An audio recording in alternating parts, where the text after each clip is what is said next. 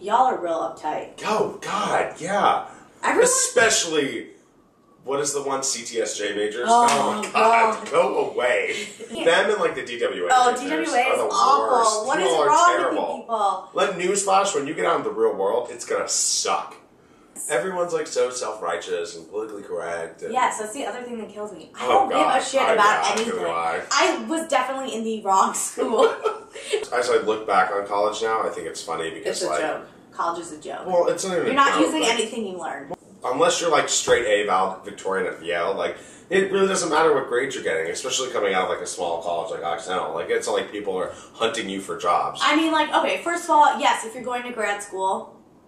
Maybe, but and they're looking at your transcripts. You're like, whatever. Like, I wrote an essay on my grad school application. I was like, why did you GPA so low? Because I had fun in college. Yeah, like really, what we're trying to say is college students, don't take yourself so seriously. Get drunk, get wasted, get sloppy, make bad choices. Like that's the whole point of college. Have fun with your life. Yeah, like because when it ends, it ends. I mean, like it is like, boom, brick wall, your face. Yeah, it sucks. It's like you graduate college and all of a sudden, like, even your hangovers start turning against you. Yeah, I mean, just the world sucks after that, so... Enjoy it. All those people who stick up their asses... Yeah, we're almost 25. Pull it out. I'm not nearly 25, so speak for yourself. You're going to be 24. You're only a year away. That's not almost 25. Yeah, it is. I just turned 24. I would say I'm almost 23. Or, I mean, I'm almost 24. I'm not... 25 is, like, way out there. But what I'm saying is burn a hole in your stomach, because it gets better. You know, collapse the lung. And if you think being good is going to get you ahead in life, it's not. Don't play by the rules, because you need to get ahead, and playing by the rules is only going to make you a cog in the machine. This should be a new segment called Self-Help with Ross and Alex. I forgot how good vodka tasted 2 o'clock in the afternoon. Just saying. It's 3. Big names. I was like, what? This is the text I got yesterday. I had a very vivid dream about you and your penis. This is from a girl. I responded, laugh out loud, details? She says, I told you that I didn't like having sex, and you whipped out your dick and was like, I'll show you, ha ha ha ha. I just think that was a funny text that I thought I'd share with everyone. Apparently, not only do boys fancy me, but so do girls. Yeah, we knew that for a long time. Oh, okay. Did we? Yes. Yeah, I guess that's true. Weirdly enough, though, 2012 was my year of no flipping, and this year, like, I have no rules. It's just like, go back into whatever it is that you want to do with your life. I never thought my morality is, like, it teeter-totters a little bit. Yeah. Like sometimes I wonder why we're friends, because my morality is, like, black. What? And Ross I'm is like 50 Shades of Pink. And 50 Shades. It's true, but I'm saying, like, I don't have a lot of morals, but there are some things I stand up for. I was approached I got myself into a situation where I had the opportunity to be intimate with someone who was married, and I just, it was weird. I didn't do it, which I thought was, like, very admirable of me, but I just remember, like, we got into a bed, and all of a sudden I was just like, I was like, this isn't for me. Like, my niche market is, like, closeted gay men with girlfriends, not, like, closeted gay married men. Like, you gotta draw the line somewhere, so I guess we're going on. SVU is coming out with a Rihanna, Chris Brown episode, which will be super cool. Which I cannot figure out how they're still together. Like, they were sitting next to each other at the Grammys, and I was like, really? Like, he beat the shit out of her. Like, he's such a fucking douchebag. He is a douchebag. I, like, want to have a Rihanna intervention. Because I know what it's like to, like someone who treats you like shit, obviously, as we all, And, like, how long did it take me to get out of that? Like, forever. And, like, you keep falling back into it. Years. Like, it's still not over. But my point being that, like, I don't know. She's just, I hate it. I hate it. I really don't care. I think it's amusing. No, I don't. But she's going to get, like, one scratch on her face, and people are going to fucking lose their shit. Lance Armstrong came out and said that he had doped and done drugs and cheated, and he decided to tell Oprah all of this. I mean, like, if you're gonna deny it for that long, then just don't ever admit the truth. Like, what did that achieve? Like, did it cleanse your soul or whatever? Like, who gives a fuck? Before, like, people were like, oh, well, maybe he didn't. Now they're just like, you're a fucking douchebag. Nah, yeah, I guess. I mean, right? Like, does anyone like him anymore? Not really, but does anyone really care about cycling? True. whatever. And now, what's his face? The little midget guy with no legs shot his girlfriend, so. My point being, though, is like, people fucking suck.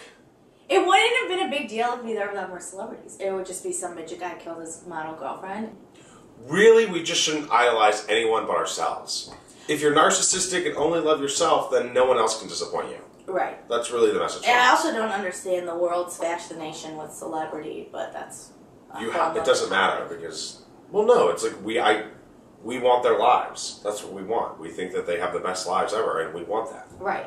It's like no one wants to be like, oh, the President of the United States. It's like everyone wants to be Brad Pitt.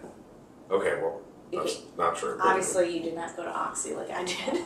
Speaking of, we talk about BuzzFeed a lot. Favorite website ever. Oh, that's if you're going to do anything, it should be like, look at porn, go to BuzzFeed.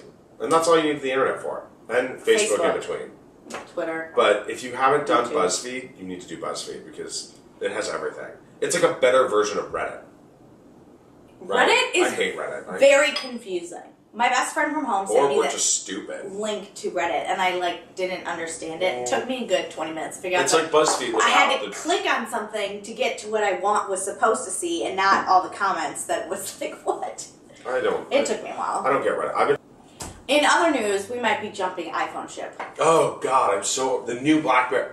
I've never felt more powerful than I have with my Blackberry, and I tweeted and Facebooked about that the other day.